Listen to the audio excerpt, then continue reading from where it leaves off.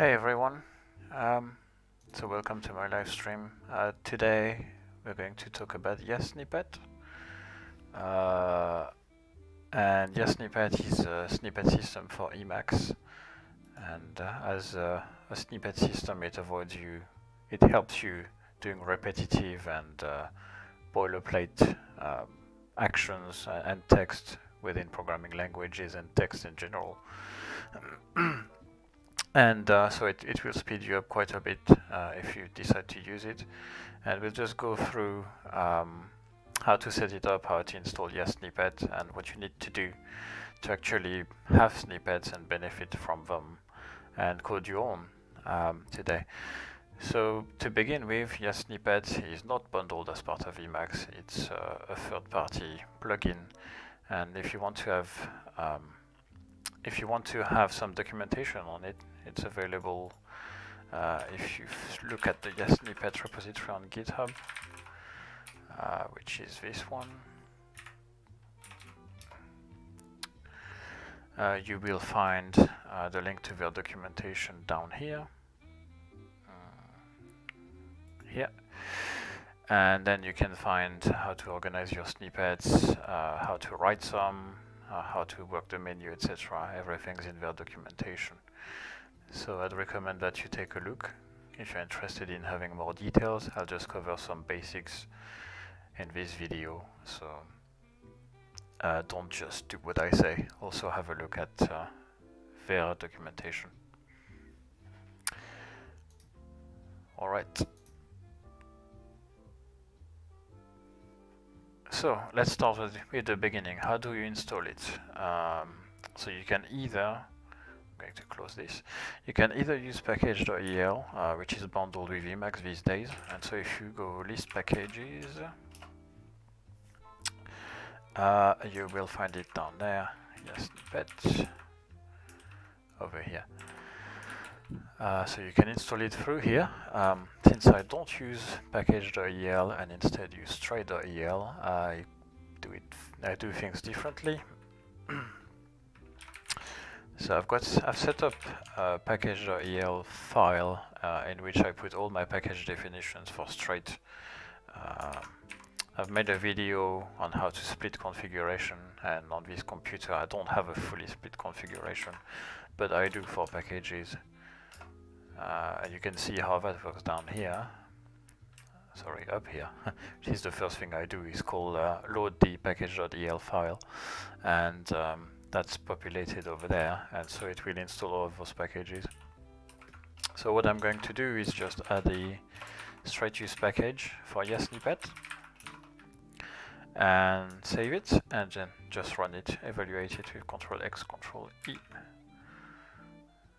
And that's going to install Yasnippet. I've already installed it in the past, so it's already checked out. That's why it was instant. Okay, I'm going to close this. And then, so now it's installed, but that's not enough. Yasnippet is, well, the functions are available. So if I do Alt-X, yes, you can see that the minor mode, the global mode are all there. Okay, so we need to we'll start by creating some snippets and see how that works. And then we'll hook it up to try and make it work, actually expand the snippets for us. So first of all, we need to tell it where to find snippets in our system. So that would be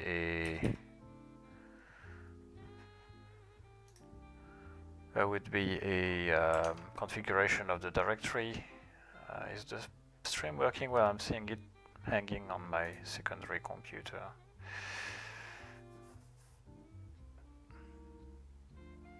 Hold on.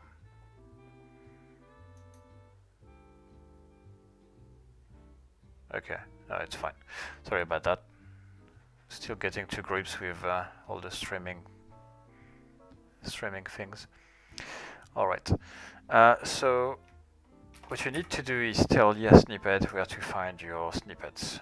And I'm going to do this here. I don't know why I'm moving vertical. I'm going to do it below. And I think it's a variable. It's called, so if I do describe variable, yes. Let's just do dirs. Yeah, Yasnippet dirs, yeah. So as it says in the description, there's a top level snippet directories, and it's directories, it takes multiple ones, but we'll have only one. So let's go ahead and define it. Set q snippet dears, and we'll set it to a list with home.emacs.d and snippets. Okay, I'll have only one. I'll evaluate this, and then we'll go ahead and create the actual snippets directory. So I'm going to open up the emacs.d. I'll create a snippets folder. And then the structure is that snippets are within a folder that's the name of their mode. So if I want to create a snippet for C, I would create a folder called C, then put my snippets within. So we'll create a snippet for Emacs Lisp. So let's try that. So I'll create a directory called Emacs Lisp. Emacs Lisp, and then I'll create a file for setq. Okay, and so the other thing is that files have to be named in have the same name as the key of the command of the snippet to expand. So this one will be called setq. Now in the definitions, I'm going to start my directive with a hash and then say key, and that will be setq. And then I'm going to do a hash and dash dash to say that I've finished my preamble. Alright, and so the definition for setq will be setq. And then we want to let the user type whatever they want for name. So we'll put a placeholder with $1, and then we'll want them to type whatever they want as the value of the variable. So we'll want that to be where the point ends once the user has finished typing the placeholders. So we'll call that $0 and then close the parent. Okay, let's save that. Okay, so we'll type setq over here, and we'll enable the Yas minor mode. Right. So now if I invoke Yas expand, oh, it didn't work. The reason is because I need to reload all of them, I think. Yeah, sure. Okay. So let's try expanding it again. And it didn't work. Okay, why didn't it work?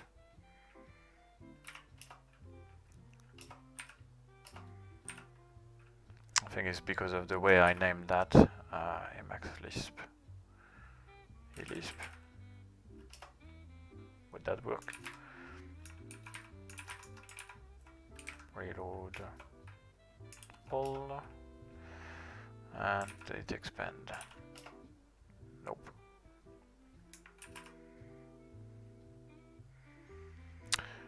Emacs Lisp.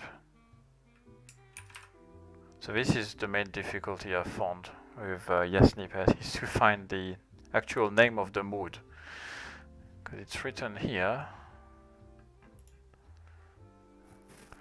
but like it's not gonna. It doesn't take the actual name that's printed here. It uses a different name than that, maybe.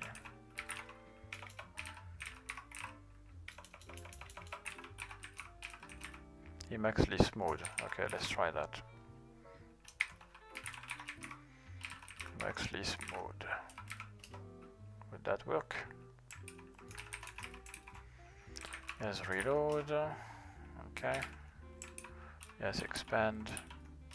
Yes, that worked. Okay.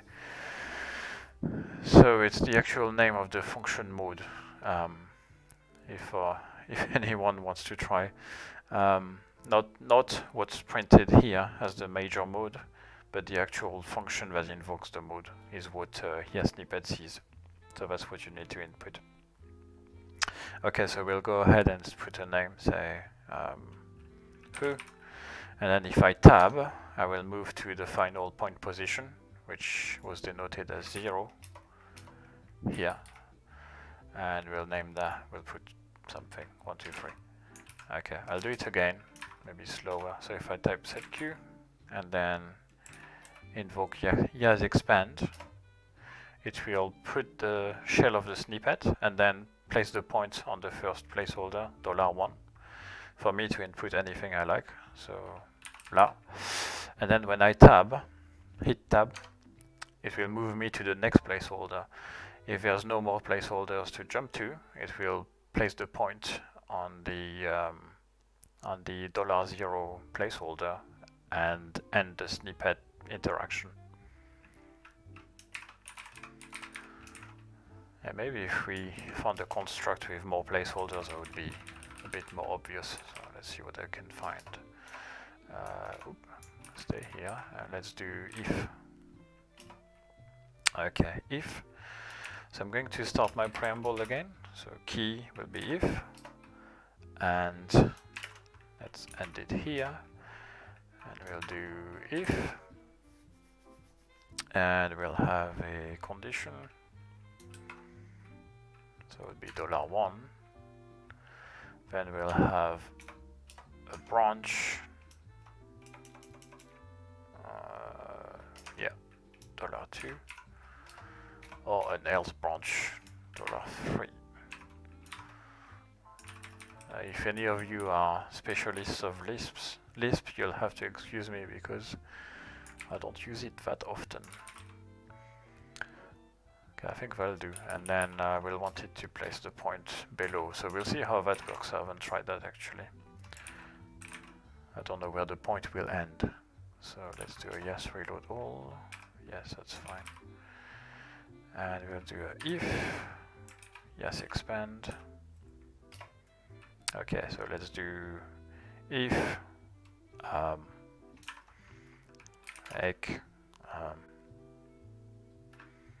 if t. Then I want to do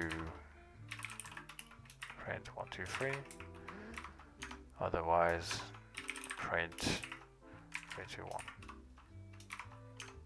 Okay, and it places me at the end of the snippet when I final, because there's no $0 in that snippet, which I should probably reopen.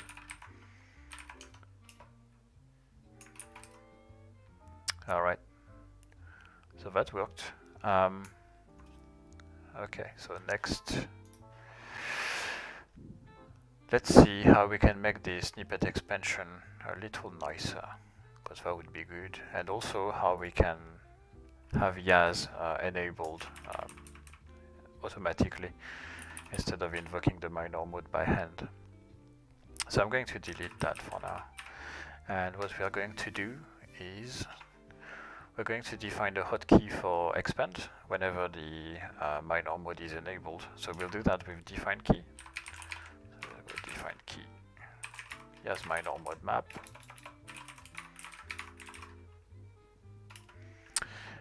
And that would be KBD. So I like to use meta-j or alt-j because I find it convenient. But feel free to define whatever you like. And that would be yes expand. Okay. Right, so let's evaluate that. And we are going to do if alt-j, and it works.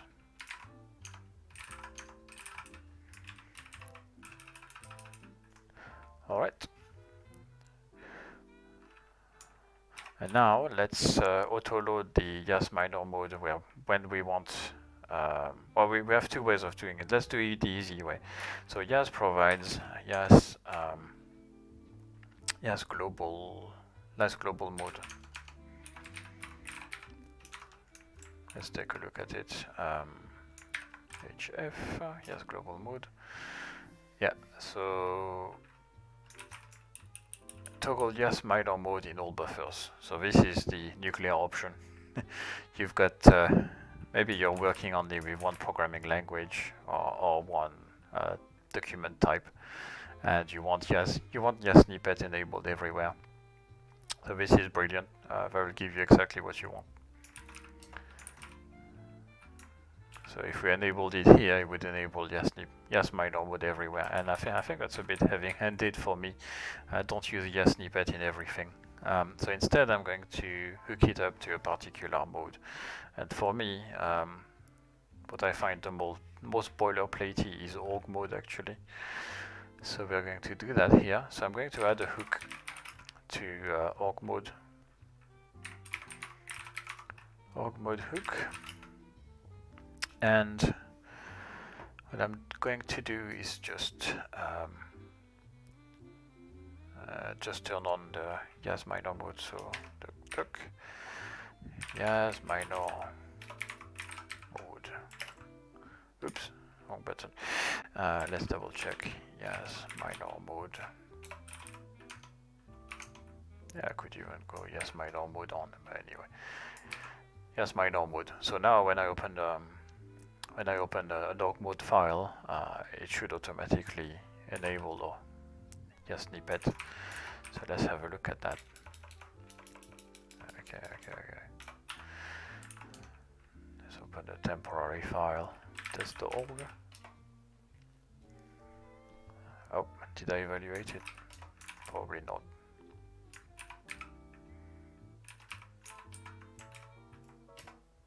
Alright, and I have Yas loaded. You can see it here in the mode, what's that called? Mode list, I guess. Okay, so that's good. Now, there's a problem with this, which is that at login, this doesn't work. The Yas minor mode map is not found. Which I can show, so if I save that file properly. I'm going to open a new Emacs, and yeah, it's not happy. Ooh, yes, minor mode map does not exist. Ouch. Okay, so one way I found around it, and there's probably a better way, but that works, is to actually add a hook to the yes minor mode, which will define the key on demand. So what I'll do is just, okay, I'll do that here. So add hook. I prefer putting it above the org mode hook. It just makes more sense in my head. But I think you can put it anywhere. It doesn't matter since it all loads afterwards. After this file is read anyway. Here's my norm mode hook, and I'm going to put a lambda. And the lambda is basically that. Okay. So that'll work. Basically, when the Yas minor mode is loaded, it will define the key. I think that's a bit meh. I don't like that style, so I prefer to define this as a separate function instead of a lambda. We'll do define my Yas not enable, define Yas keys, and text nothing, and this is the body. Alright, which allows me to just put it in here, and I find that easier to read. Okay, I'll evaluate this, evaluate that, and if I try opening Emacs again, I should not get an error. And if I try opening that silly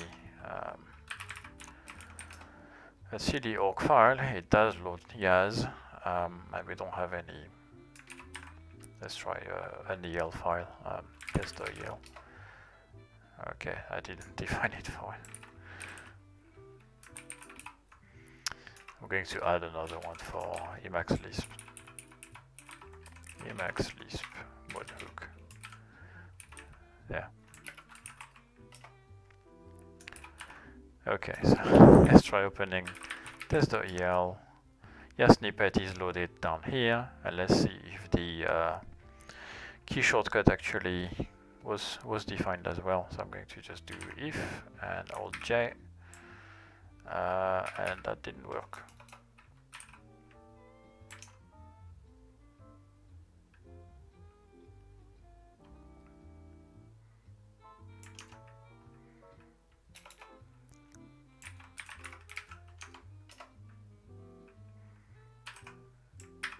Ah, yes, I forgot this.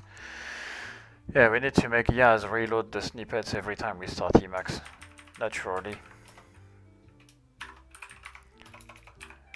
Yas reload. Oh. Okay, so it's almost there. Let's not save that file and exit. Let's try again.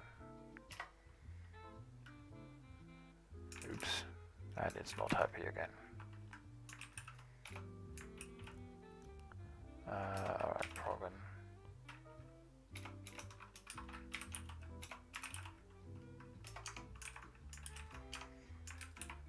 I don't know if there's a more elegant way to do this.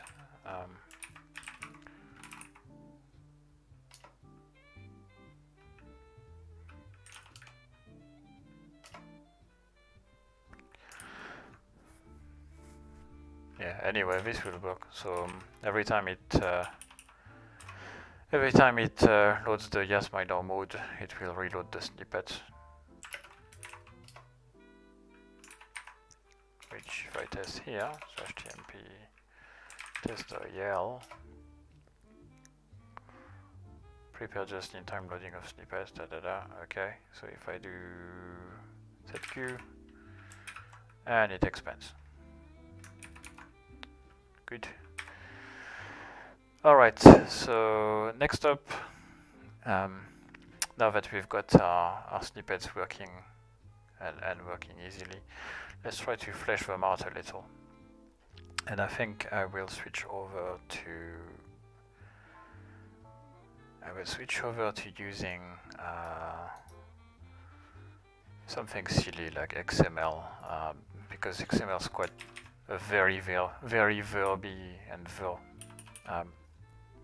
format, and so it makes great use of the placeholder features of Yasnippet. So let's try that. So we'll put XML mode, and we'll create tag. Yeah, make directory. Doc. And so we're going to start with hash. So this will be a generic snippet to create a tag. And I know there's ways to do it in Emacs already, but that's just to illustrate. So key will be tag, and let's stop here, and we're going to have it be $1, and then we'll place the point back in the middle of the tag, and then we'll close the tag down there, and we'll just put $1 as well. And so this is called a mirror placeholder. So it's going to, when we're prompted for $1, the point will jump back here, and that's going to actually fill both at the same time.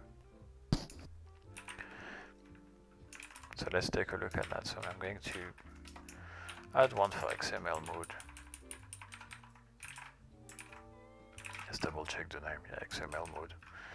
XML mode hook, Yasminder mode. Okay, we'll reload the tags. Yeah, reload it. And it's closed it, which is kind of annoying. Okay.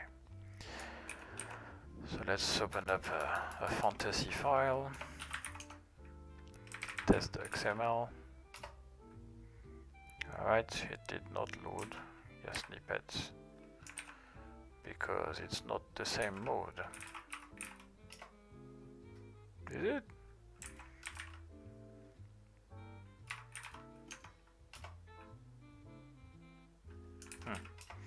Maybe I didn't evaluate this. Nope, it doesn't load Yasnippet. Okay, fine. Tag.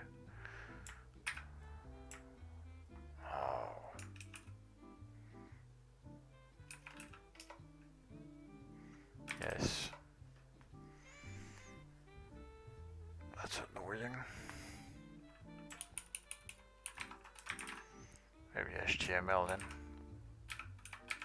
But the same.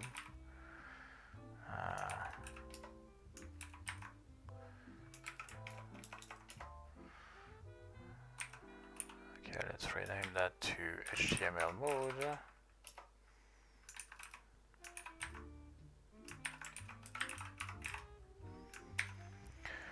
Okay, HTML mode hook, HTML mode. Right, that should work, right? So let's open up temp test.html. Okay, now that worked. So we'll do tag and here's expand. Oh, I didn't reload the tags. Okay. Right, that worked. So that's expanded it, and now it's asking me for the first placeholder, which is going to be, I don't know. I've kind of forgotten this article.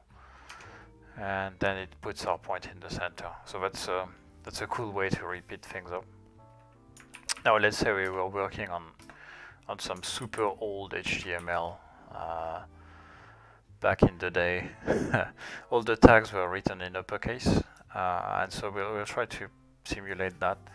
And Yasnippet provides functionality for you to basically transform whatever is put into placeholders, and we'll do just that. So we'll add little curlies around $1, then we'll use that funky notation to basically tell it to execute some Lisp code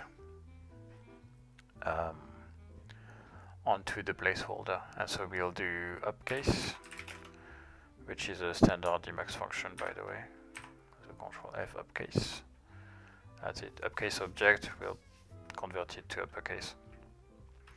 And then we'll use Yas text here, which represents the text that's been put into the placeholder. Okay, let's save that, and we'll reload all. Yes, and it's going to close it again. Okay. Alright, let's go back to tag, expand it. That's it, and I'm typing in lowercase now. So, article, or P, or whatever, HTML.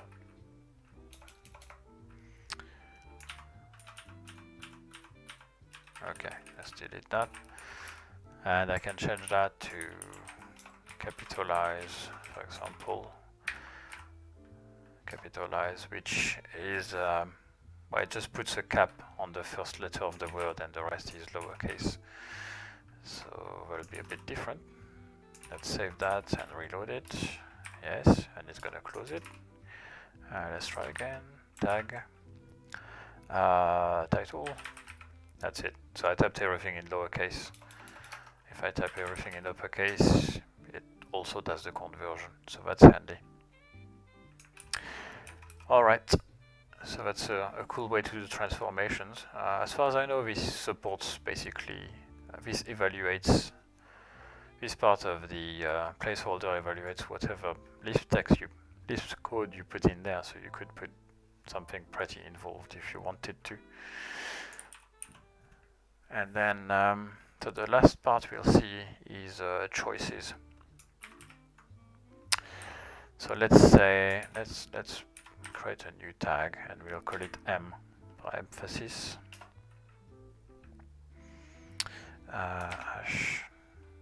Okay, key M, and we'll stop here. And so what we'll do is we'll provide a choice of different emphasis tags to choose from. So we'll have the same, we'll have an inline tag this time, why not? So we'll have $1, $0, $1, oops. Okay, and then for $1 we want to give a choice. So we'll do duck duck, oops, like this. and we'll use the YasChooseValue function, choose_value, which basically provides a list of possibilities. Okay, so we'll have M, we'll have B, I, and that will do for now. Oops, I didn't call the YasChooseValue. And this is a list, so we'll add that and just close the parent here. Cool. So it says it's been loaded, so let's try that. Title, this is a M. Yeah, it works. So now it proposes me to choose, and if you have a completion system like Vertigo, which plugs into the default Emacs stuff, then you'll be able to choose them right there as a completion in the completion list. So I'll choose I, and where did it put me? Oh, I was still on the placeholder. Okay, let's try. Let's give it another go. Up, choose I, tab, and then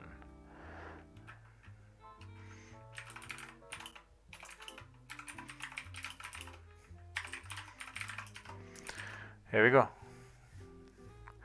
So that worked out. Alright, so let's go back and take a look at the setup that we had to do.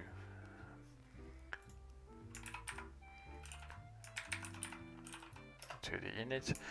So this is basically how that worked out. So we had to install Yasnippet, then declare a directory where the snippets are, create a few snippets, and then define, basically add a hook for the Yasminer mode, so that with register hotkey to expand the snippets and also to reload the existing snippets.